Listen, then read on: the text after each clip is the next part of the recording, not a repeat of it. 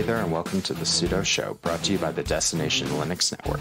Today ends a two-part arc centered around DevOps. Today I bring on my friend Neal again to unpack the operations side of the methodology.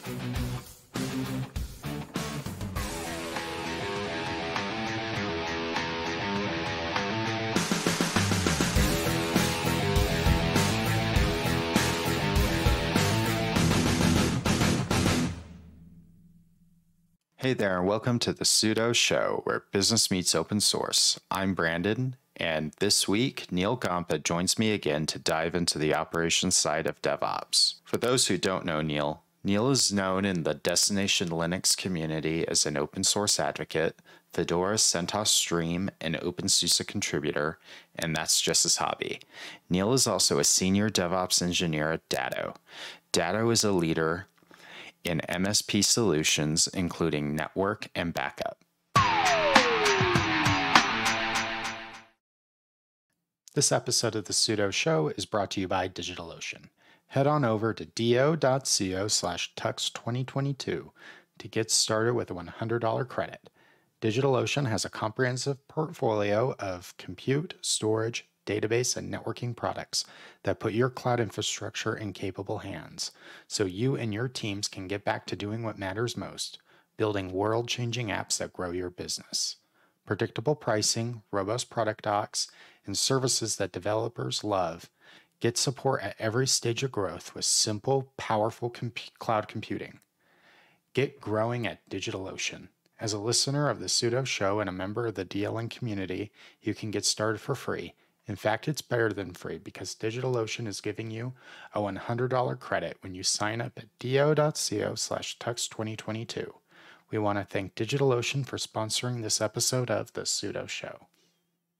Today's episode is brought to you by Bitwarden. Bitwarden is the easiest and safest way for individuals, teams, and business organizations to store, share, and sync sensitive data. Bitwarden is an open source password management tool whose feature set rivals any other tool on the market today. Not only is Bitwarden open source, it is regularly audited by third-party security professionals. You can get started for free at bitwarden.com/DLN, and plans start at just $10 per year. Thank you to Bitwarden for sponsoring the Sudo Show and the entire Destination Linux network.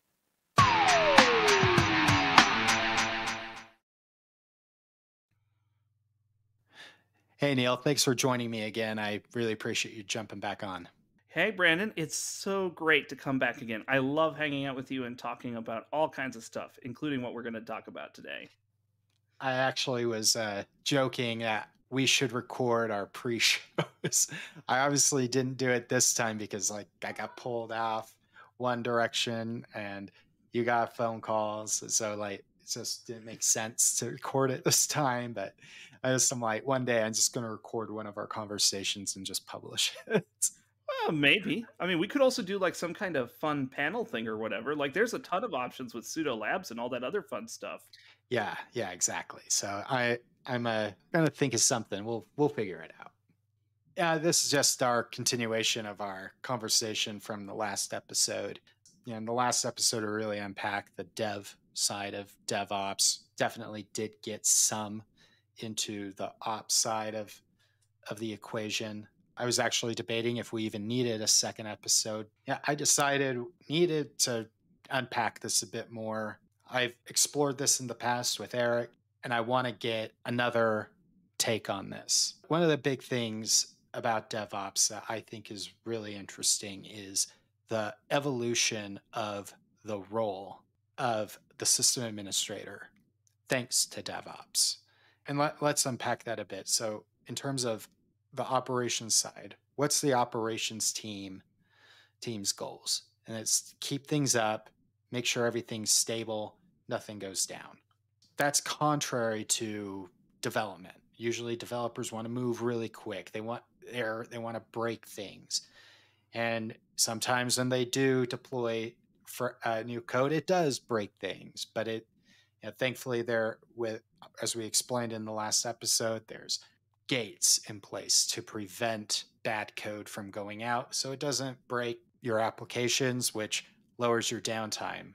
Covering the telco industry, 5.9 uptime is an absolute must. So CI is very important in my line of work. 5 nines is hard. 5 nines kind of hurts. I have sort of, kind of, functionally adjacent been in that space, and 5 nines is hard.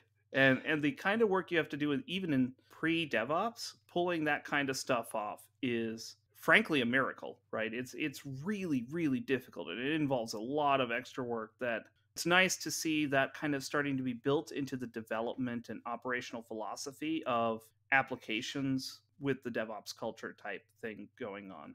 I want to put something into perspective here with the audience. If you're not familiar with how downtime is, when downtime is measured, it's always measured in minutes. 5.9 uptime is 99.999% uptime, which means only 6 minutes of downtime a year in a 365. So 6 minutes. So by the time I finish my morning coffee, if there's an outage, that's You've blown the error budget. you're now basically down to 4.9 uptime. Just put that into perspective. It's a very, very compact in terms of what downtime is allowed, especially in Toasting the my, telco space. toasting my bagels blows out the error budget for the year. Exactly. Yep. So one of the things that I've definitely been thinking about a lot is how ops can work with development better. I mean, even with DevOps philosophy, in many shops I work with, I don't know how it works where you work, Neal, or other places that you've seen it. But there's still like that clash, even though there's still that CI pipeline that shows, yep, everything's green. Ops still is like you're still throwing code over the fence, and I get to own the pieces. I think one of the things that's helped a lot is the evolution of the ops role, whether if that's called a system administrator, even in some cases could be even called an SRE or some other title. Is it's starting to look less and less and less like a traditional system administrator, and it's looking more like a developer. They're writing more code, even if it's, I know some people will say Bash is not code, but Bash is a scripting language, or even YAML. At this point, I think we can start to classify YAML as a programming language, since I'm starting to see YAML as a job requirement on many job descriptions, even for hardcore development roles. You have made me shudder with those words. That was the goal. That was the goal. So I think that's kind of helped a lot with bridging that gap. Other than roles starting to look more developer style roles, is there anything else that could be done better? And maybe we unpack like what you work in a, based on these conversations, a pretty progressive company as far as like a DevOps or an automation culture. So how does that work at Datto? Like what is, I know it's probably less like throw code over the fence and hope everything works. So when I started at Datto years ago, so I started at Datto, I think, oh gosh, it's been 7 years now.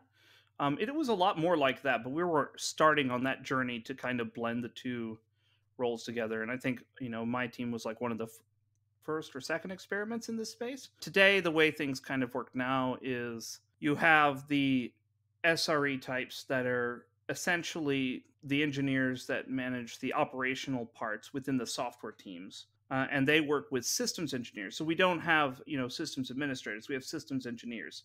That I think is a very important distinction, because it tilts the focus from keeping the systems alive to having the systems keep themselves alive. And so a lot of the work is done around engineering solutions to automate things, to assemble platforms that can service each other and service themselves. And you basically build this model. I don't necessarily want to say it's all like full self-service, because there's certainly gates and there's responsibilities that have to be managed Mhm. there and things like that. But you start seeing things will look a lot more like a shared responsibility model between the infrastructure teams that have systems engineers and the software teams, which have systems reliability engineers, and then you have the DevOps people that kind of cross those two realms. I think that actually works out really well because it gives an opportunity for specialization. So one of the things that I tend to see as a flaw in classic models for IT is that you have software developers developing the solutions based on their ideal modeling in their heads or in their design docs or whatever.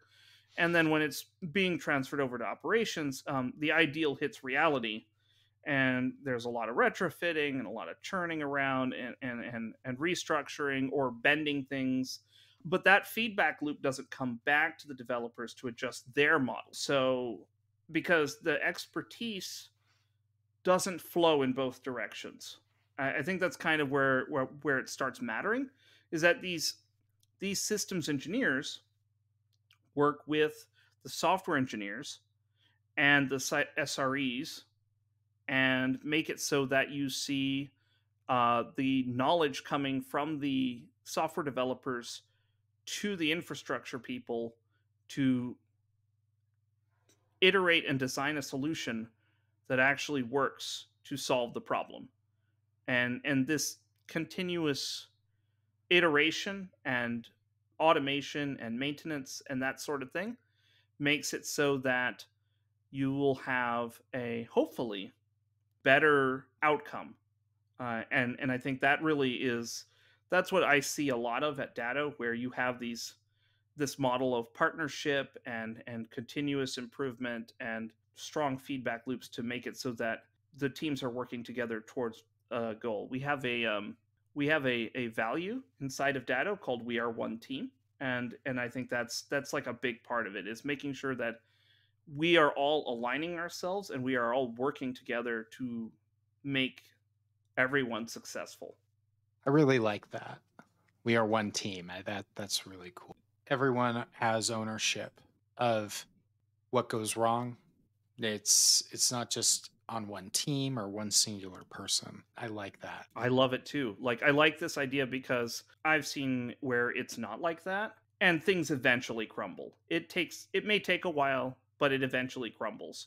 So this idea of making it so everyone feels some ownership, some stake in it and feels some modicum of success when it is successful, when a project is successful, I think that leads to better outcomes.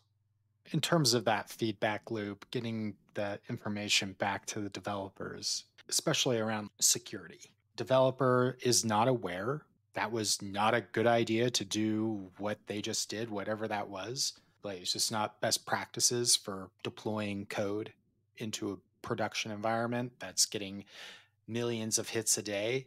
It's just getting that feedback into dev produces better code and also makes things easier for ops, who then doesn't have to figure out a workaround to make sure that what was just deployed doesn't get exploited. Yeah. Well, as I said before in a previous episode, that we talked about how your deployment and your operational strategy is a reflection of the development complexity, and you should aim for simpler to kind of make things better for everyone. There's a corollary as systems naturally have a tendency towards getting more complicated as more requirements come in, as needs change, as things evolve. That just sort of happens. Having everyone involved during that process as the systems themselves evolve, I think makes it so that that kind of churn, that kind of evolution, that kind of like increase in complexity is manageable. One of the big things that I think that does help with increasing complexity in systems is taking our infrastructure designs and getting them down into, I'm going to use the buzzword infrastructure as code, getting them into Git. How could you, Brandon? How could you? Actually, it's coming up in the next episode. Hold on, I gotta look it up now. Uh, so in the upcoming episode, will either be the next episode or the following. I have an interview with the founder of Cycloid, and Mm. what's really cool, and I think this would be a huge help to developers, not just developers, to ops, mostly in the ops side, to get a grasp on what you actually have currently deployed. And they have a tool called Terra Cognita, Cognita, Terra Cognita. And Hmm. What Terra Cognita does is it will go out to a cloud provider, let's say AWS or GCP. Eventually, they'll be able to do OpenStack and others. What's really, really neat is it will scan it and then spit out Terraform configuration. I think that's really neat, is then you can be able to redeploy your infrastructure quickly if needed. When I came across this, I'm like, I got to get these guys on the podcast. That sounds very interesting to me. I personally fancy using Ansible for cloud deployments, but it's actually the nature of Terraform as a tool, and I kind of don't want to focus too hard on tools, but like the nature of Terraform as a tool, since we're talking about it, it makes it super easy for someone to do such an analysis, turn around and pull out like what are the instances you're doing, what are the amis you're using, what's the key setup, what's the VPCs, like some of the basic stuff, and turn it into something that you could then introspect again and adapt it for whatever automation of choice it is. Like even if you have it as Terraform HCL, which I think, yeah, Terraform HCL, right? Like then you can turn around and introspect that again as declarative data and turn it into something more useful, like Ansible provisioning stuff, or even keep it as Terraform and augment it with Ansible, or use a Foreman instance to do life cycling and stuff like that. There's a lot of interesting opportunities there to be able to take something that wasn't originally automated and be able to bootstrap a whole new method of automating all the things. Only reason why I brought it up is because we're talking about infrastructure as code in this part of the show. And I know a lot of shops that just went out and deployed things manually. And now they're trying to figure out, we need to bring this back in and put it into our new processes around GitOps / infrastructure as code. So everything's in Git.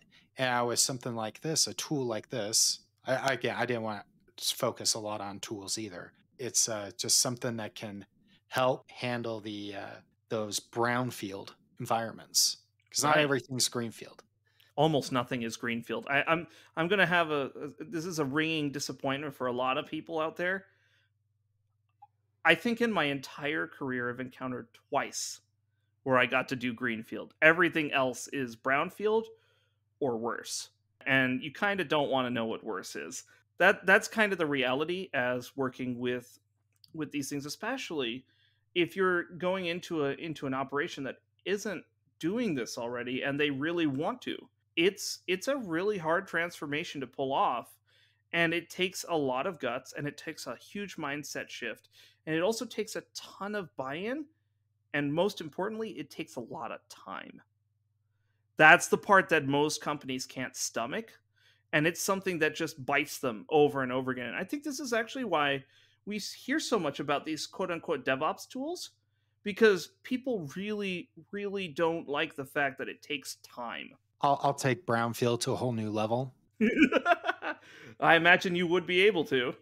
All I gotta say is still in production, still running critical work for this customer. HP Superdome system that went end of life in 2006. Wait a minute, hold up.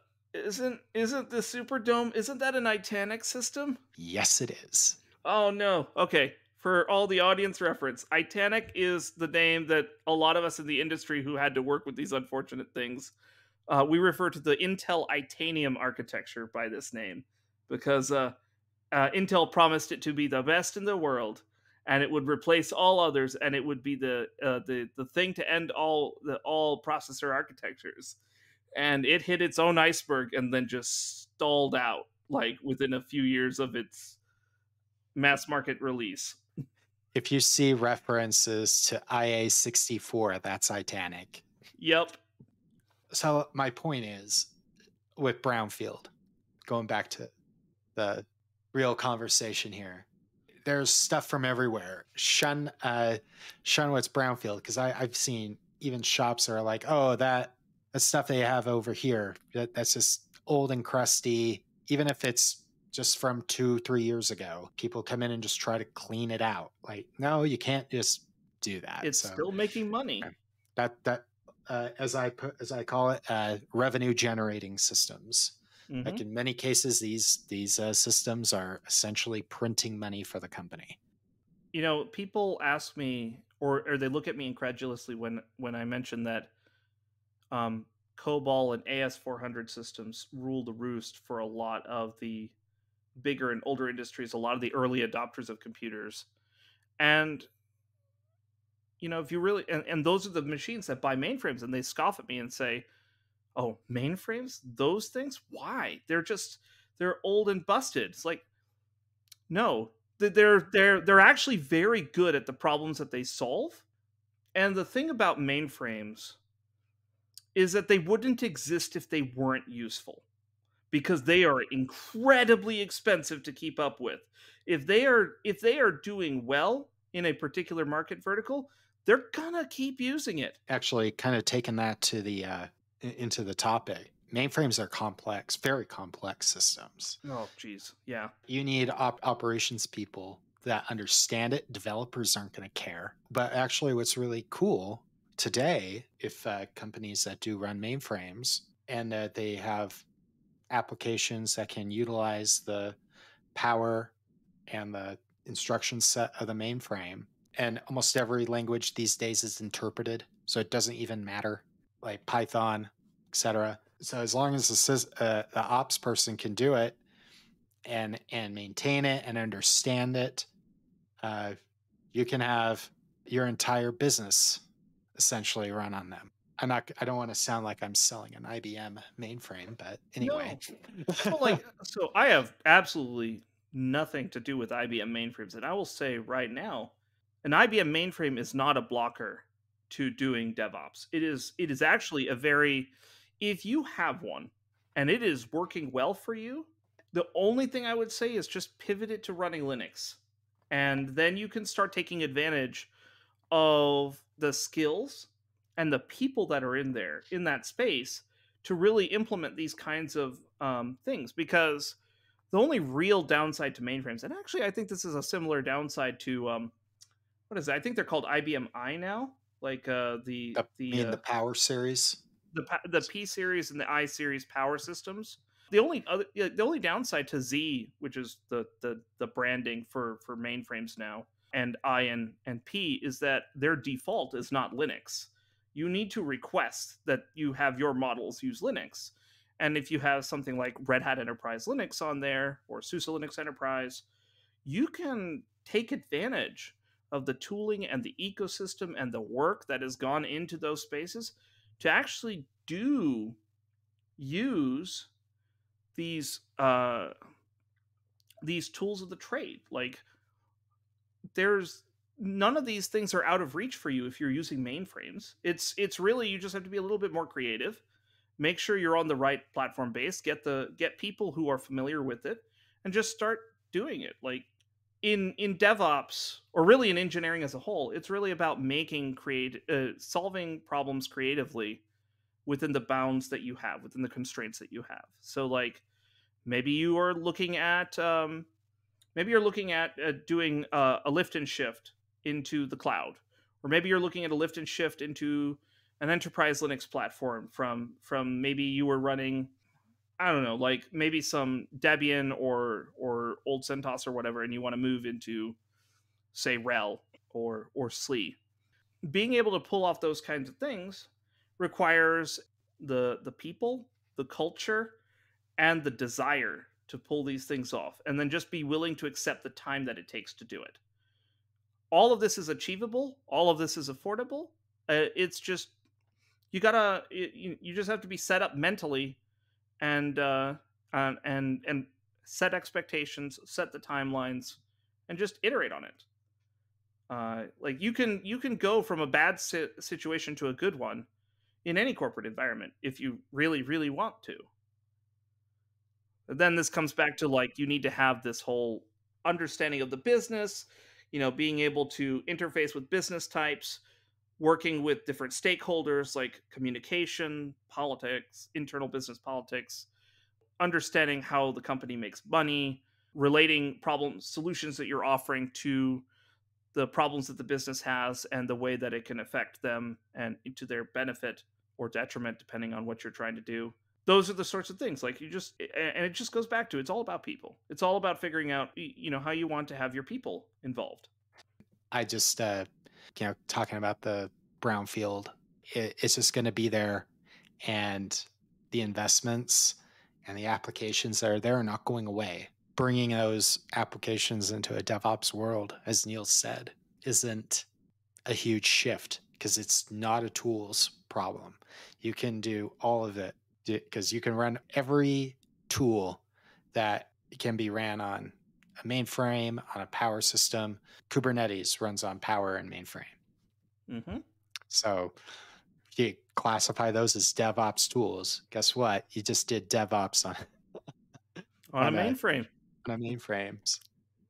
I think it's important to I'm going to reiterate this, and I've said it already earlier, but I'll say it again because I think it's really important.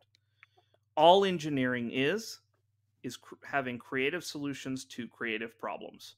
Sometimes it goes a little too far, but sometimes it's just right, and sometimes it might not be enough, and you just have to go back and take a look at it, step back and look forward at it again. I think this is why you tend to see people talking about GitOps and infrastructure as code, which, Brandon, those terms feel weird to me. I feel like they're just two sides of the same coin. Like when I think about GitOps and infrastructure as code, I feel like GitOps is the thought process around it, and infrastructure and like the philosophy and the people side of it.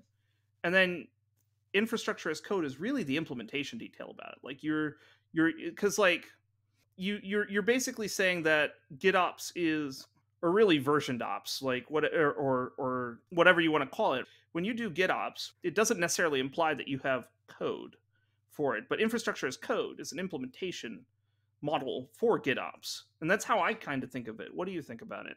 Well, GitOps, yeah, you don't even need, like you said, you don't even need code. Like it could be, in some cases with GitOps, it could just be architecture diagrams, something Mm-hmm. silly like that, just version controlled and tracked. And then you can throw in you add in the infrastructure as code, like what people think of as infrastructure as code, your Ansible playbooks, your Terraform, into that same philosophy. So that's your bash scripts, even your legacy ones, any legacy code that runs infrastructure. I think I will. I think I'll make a point here to say that if it's something that's running your infrastructure and is running it today, and it is working, it's not legacy. That's true. No, you're right. No, absolutely.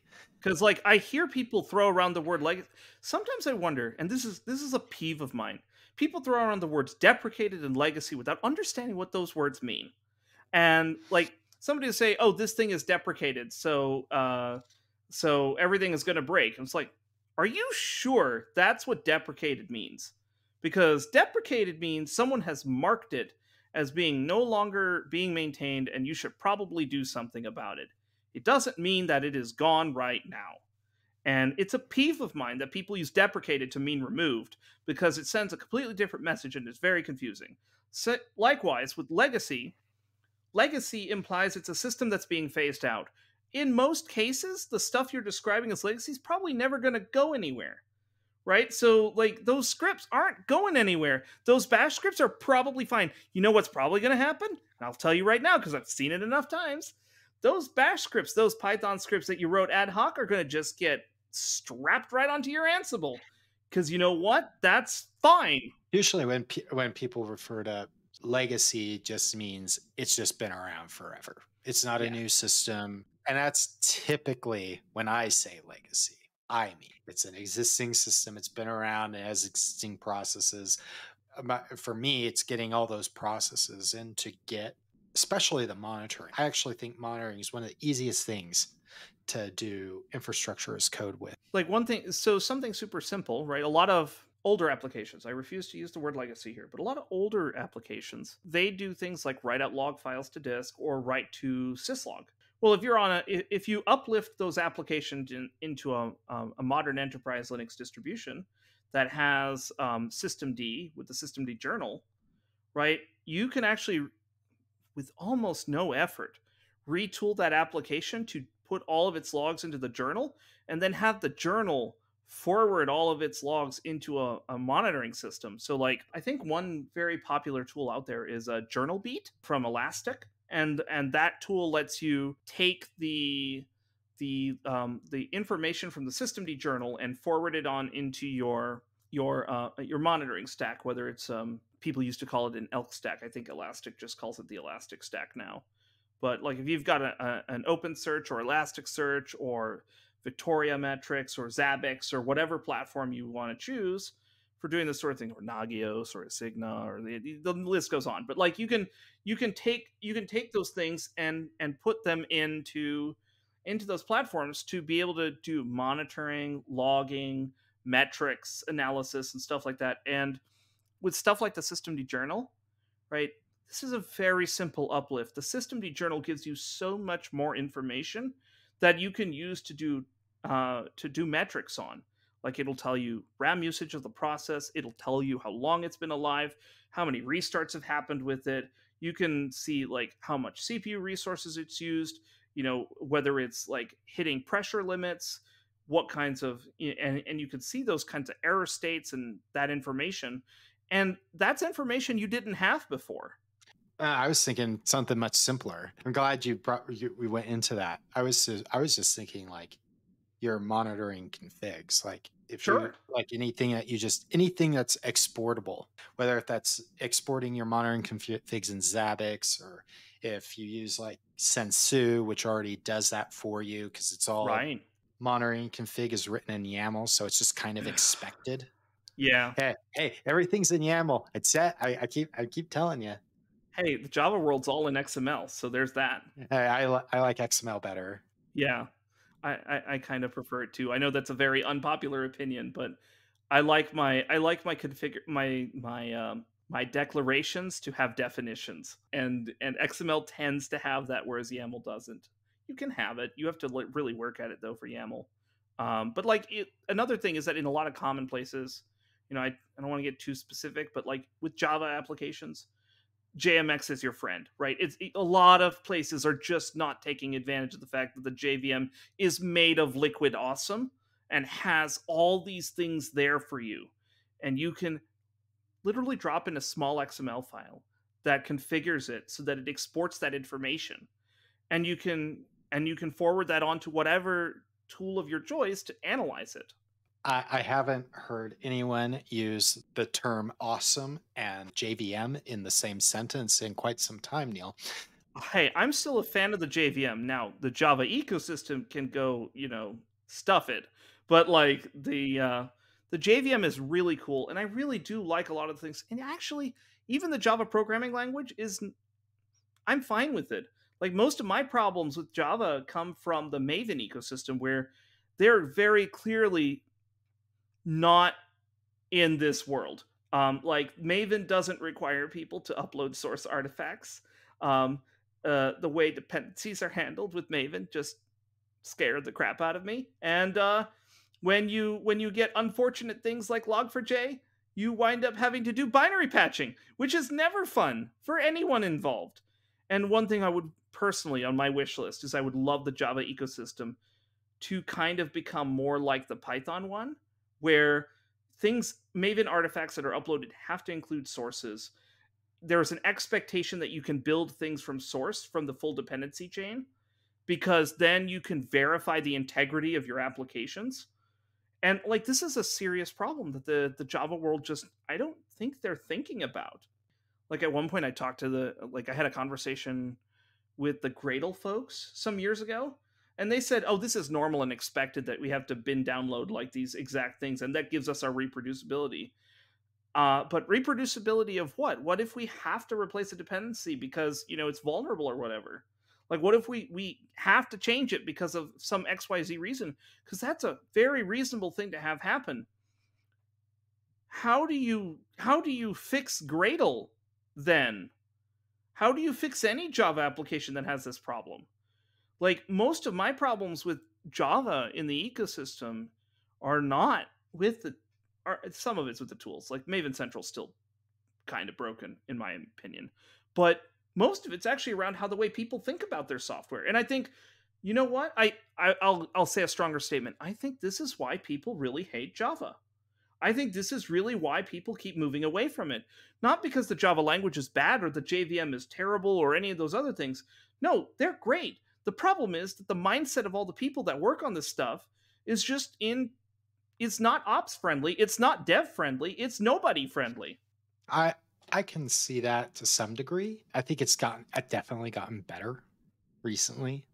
Oh, I would love to be proven wrong on that. I would love to see proof of that because like I'm a little bit out of the loop in the Java ecosystem admittedly. Like my workplace is mostly Python, Ruby, PHP, and Go. I used to live very deeply in the Java ecosystem, and it was always a disappointment how they handled things back then. I'm a big fan of Spring frameworks. I'm a big fan of a lot of the stuff around like that Red Hat's been doing in the OpenJDK ecosystem, and also in the the Eclipse Hmm. Foundation in particular. And like, there's tons of really great applications written on top of Java, and it also frameworks on top, like being able to do data connection with Apache Camel. That's Hmm. underneath it's Java all day long. But up top of that, you have to write everything in Camel, which is different, but it's, It's optimized for that workload. yeah, exactly. And there's other things like Drools and OptiPlanner that are all written in Java that are really great at what they do. And it relies heavily on the Java ecosystem. And from what I can tell, I'm not a contributor to those projects, but what I can tell is they have a lot of benefits to being in the Java ecosystem and that they would not have if they were not Java. Yeah, sure. But I think that like the I think the kind of point I want to make here is that when you look at these toolings and things like that, this is what like the mentality and the philosophy and like how you think about how things are going to work is a big part of the DevOps model to me. And so like when you see people, I see a lot of talk about, Tecton and Argo and Ansible and Terraform and Packer and all these other things. Like, okay, these are all great tools and they all enable things, but how they make how they make DevOps operationally is in how you use them, not that they exist. Because in the previous episode, we talked about how I could argue all of these are dev tools, right? It's very easy to do that. But then I also, at the tail end of it, I said I could argue Git as an ops tool. And now I will give you like the whole real, the real spiel here is these tools are ops tools just as much as they're dev tools because some of the benefits of using these things are very operationally friendly. So if your development team and your operations team are super disciplined on how they manage their change sets and put them into Git and roll them out, then you have very clean versioned history of your application, of your operational model. And if something goes wrong, you can go git bisect, you can do git revert. I mean, you can do this in fancy UIs, but like the tools are all built in. And so that's the neat part is because you can encode your decision logic, your business decisions in the changes that you make.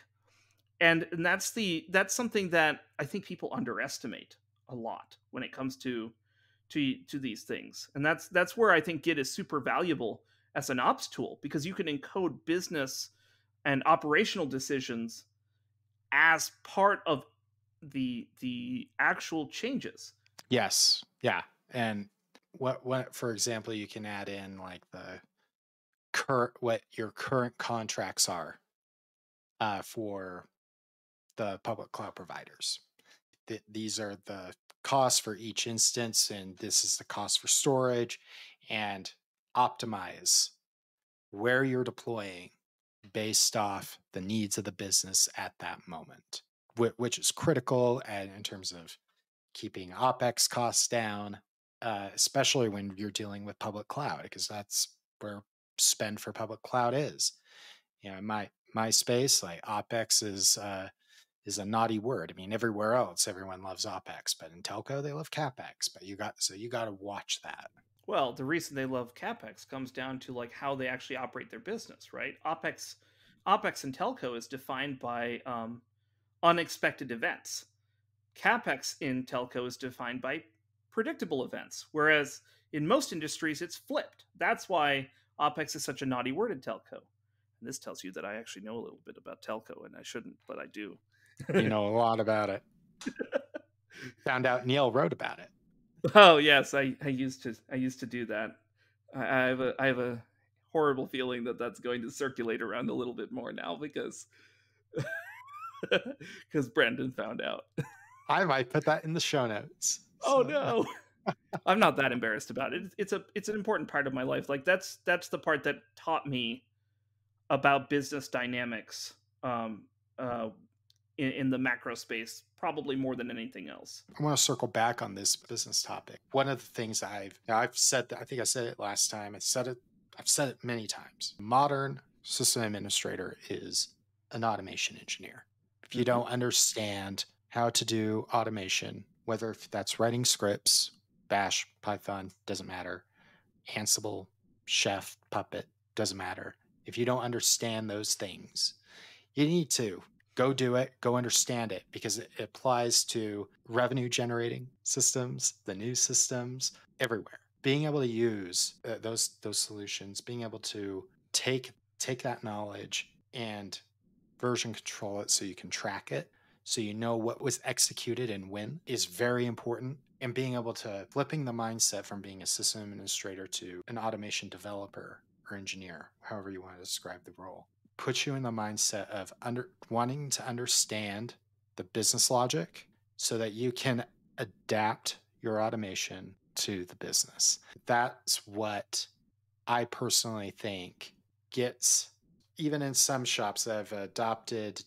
DevOps, people can't see me doing this push pull thing, but with my hands, but Neal can. And yeah, their dev wants to go one way, ops wants to go the opposite way. Even with DevOps adoption in some, culture adoption in some form, there's still that tug of war. And I think if you change it and flip it so that system administrators, automation engineers understand the business better, understand requirements better, they start flowing and going in the same direction. Just keep that, so they keep that operation. They still have all the operational knowledge. They're still valuable in that regard, but they need to also understand business requirements as well as the developers. And I think that shift from being I'm a button pusher to I'm working with the development team because I'm developing automation completely changes their mindsets. I've seen it. You can see it happen because you can see ops guys go from being button pushers to just typing in, doing manual changes, reading mops, and doing and manually going through the mop.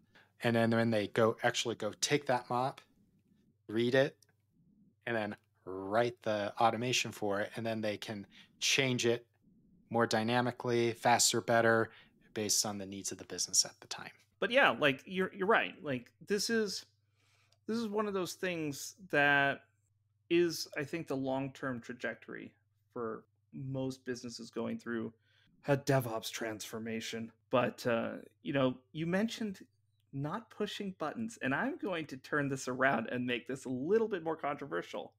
I think the long-term goal should be you're just pushing buttons because and hear me out. So we started from pushing buttons, but pushing all the buttons individually, one by one, and getting all the things. But and then having to mentally manage that workflow as you push the buttons. Then you're going into this automation model where you're taking those button pushings and you're turning them into scripts and tools and workflows and things like that. Once you've gotten all those things worked out, you turn around and turn them back into buttons that you push. But those buttons are not buttons where you have to think about all the details every time you press them. The button is a simple button. So, like, for example, one of the things that's actually quite difficult for people to do is to produce golden images for their workflows. Like, if you're a business that's trying to do optimize usage of public cloud or private cloud resources, one thing you're probably not going to want to do is waste time running your kickstarts to or auto yast XMLs to then run the traditional Anaconda or Yast installation of your systems and then go down this horrible road of like, oh man, I'm waiting 2 hours and I'm downloading my packages from the interwebs and then spending like maybe a day waiting for all of my machines to spin up. No, you probably want those machines to be predefined in an infrastructure as code style manner in a way that you can maintain really easily. And that's where tools like Kiwi, as part of the Open Build service, or Image Builder, I think it's also known as Cockpit Composer or something like that, as part of the Cockpit project, you can go through this model of like defining what your infrastructure environment looks like and turn that into something that is repeatable and useful, and then turn it into pushing a button to build it, ship it, or extend it and then ship it, and make it super easy for people to go onto your happy paths for making your infrastructure really sing. I actually think, yeah, it's probably a button. For me, it's changing some lines in probably some YAML. Kiwi uses XML by default, so that So, makes me happier. or some other fun markup language, whatever. Yeah, you make a change here, change there. Maybe it's a change in a different system that says the new image needs to be based on XYZ version of RHEL, SUSE, Ubuntu, Debian, whatever. And then after I hit get push, it does it. That's my goal. And my other goal is even simpler. Probably same vision, is go into a self-service portal of some kind, and I need the latest and greatest image. I hit order, press, and it goes and builds it, deploys it, it's done. As a developer, I have the latest image of RHEL or the latest UBI or my own custom container image, all deployed, done, ready to go, and I get an email with credentials. That's what I want. So I think the long-term goal of anybody doing DevOps, and this is going to be super controversial and everyone's going to hate me for it, your long-term goal should be ClickOps. Somebody should be able to click a button and get the right thing 100% of the time. And I'm saying this as someone who understands all the things. I actually don't want to. I want to be able to just click a button and just sit back a little bit and do the things and then just be done with my life. I'm that guy that uses the Horizon UI in OpenStack almost religiously because even though the CLI tools exist, I don't like using them. So one of the goals that I actually helped a customer do is exactly that. They wanted to be able to easily, quickly deploy Linux, and all they wanted to do, it was specifically for developers, and all they wanted the developers to do was click on the order form, put in which version of RHEL they wanted, which configuration they needed. So, like, is it going to be a Python application, Java application? So it deployed the standard configuration for their enterprise applications, and then they press the order button. 20 minutes later, they had a new machine. And that's, to me, that's ClickOps. Absolutely. No, that's what I want to see. My long-term hope is that, super long-term, like super visionary kind of hope is that we get to a world where we don't need people to understand all the abstractions, all the layers, all the tools underneath, and they can get the right thing done by just asking something to do what they want, right? And at Datto, this is actually this is a big part of how we do stuff. Like, so we have internal tools that are web apps that are literally portals that let people follow a form, fill in some values, click a button, and their environment is spun up. It's like the current environment setup is like, I think like 25 virtual machines and like some many odd containers and whatever. But like we're doing it this way because it makes it easy for them to just get everything going and hit the ball rolling. and they can still so check the status of those things. They can look at they can see whether they need to refresh it, it needs to be purged, or they, do they need to request credentials again? Do they need to reset? Is it like all these things underneath it all is like five different systems that are being orchestrated, but do they have to care about it? No.